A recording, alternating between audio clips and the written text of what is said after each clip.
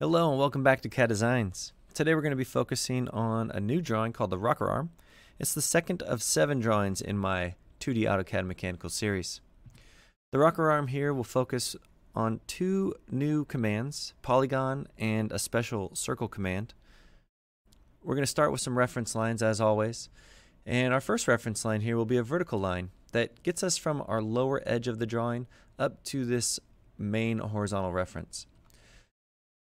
The horizontal reference will get us from the right to left side, and we'll have one more reference line to get us back here to the center of all of these main features. The main features today are going to consist of 6 circles and a hexagon, and our modifying features will have 2 lines and 2 arcs. Let's take a look at the dimensions here for the rocker arm. These dimensions are in centimeters today, but that won't really matter. We're just going to draw in units.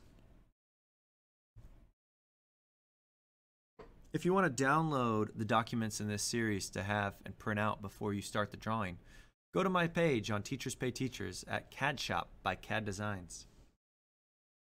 Alright, let's go ahead and jump into this drawing here in AutoCAD. Let's start a brand new drawing.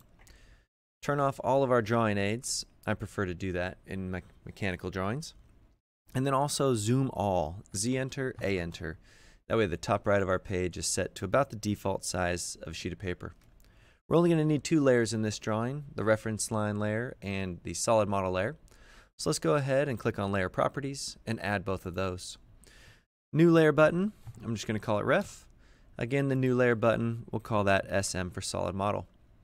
I like to set my reference lines to magenta, as well as set them current in here by double-clicking before I close it on out. Our first reference line is going to start off to the bottom left-hand side of the screen, and it's going to go straight up 1.75. So again, I'm going to be using polar coordinates. I'm going to type in Shift 2, or the @ symbol, 1.75 less than 90. 90 degrees goes straight up in AutoCAD. I'm going to draw a line all the way across our page, 5.62 to the right. So Shift 2. 5.62 less than 0 goes straight over to the right. And to get back to the center part of our drawing where the polygon and those 2 outer circles are, we're going to come back 3 units. So going back to the right or back to the left is a Shift 2, 3 less than 180. That's going to give me a line ending about the middle, but a little bit more to the left than midpoint. That's it for our reference lines. Let's go ahead and jump into the solid model.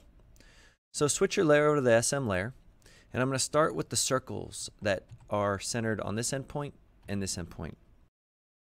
Both of these circles at each of those endpoints are the same size.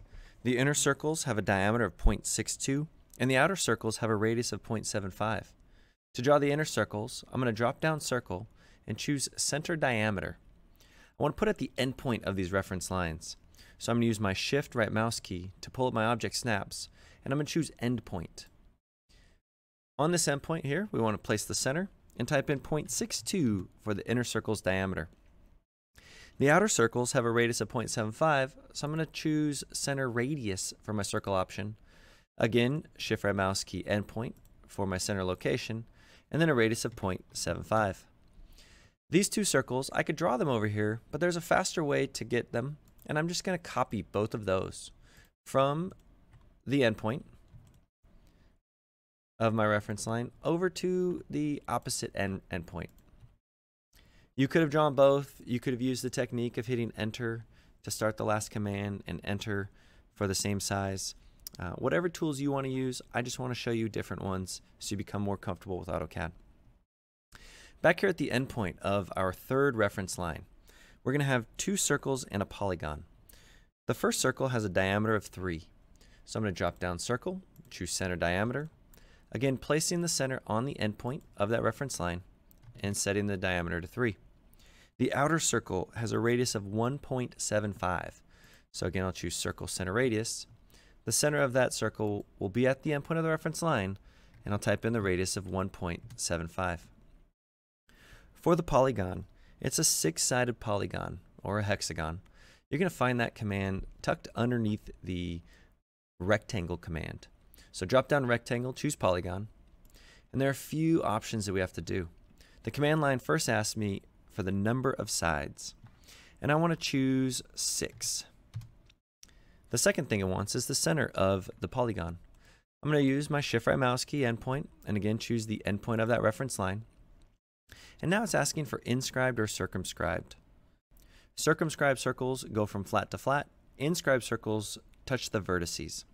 So I want to choose the option of C, enter for circumscribed. And now it asks me the radius. Since I was given the diameter of 1.75, I have to take half of that value. I like to convert it into fractions. 1.75 to me is 7/4. Dividing that in half is just 7/8. So 7 divided by 8. Hit enter. Now it's also rotated 15 degrees from vertical. One of my vertexes are. I know that the angle of this vertex here is 0 degrees from horizontal.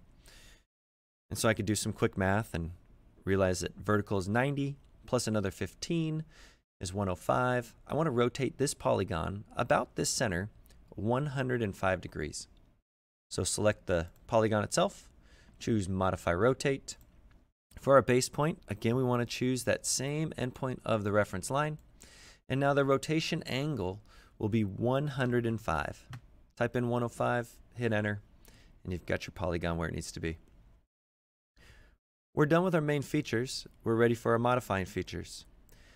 Now, these features here we're going to draw in. We're not going to modify what currently exists, but they close in our shape. The first two are going to be the lines that close in the right side of our rocker arm. I want to draw a line, and I want this line to just touch this circle and just touch that. What we call that in mathematics or even in CAD is tangent. So I want to choose Shift-Right mouse key tangent. And I'm going to choose anywhere on the circle about 1 or 2 o'clock. And that line will extend off of my circle, tangent to the circle. And I want it to go to a Shift-Right mouse key tangent to this smaller circle on the right. Let's go ahead and do the same thing on the bottom.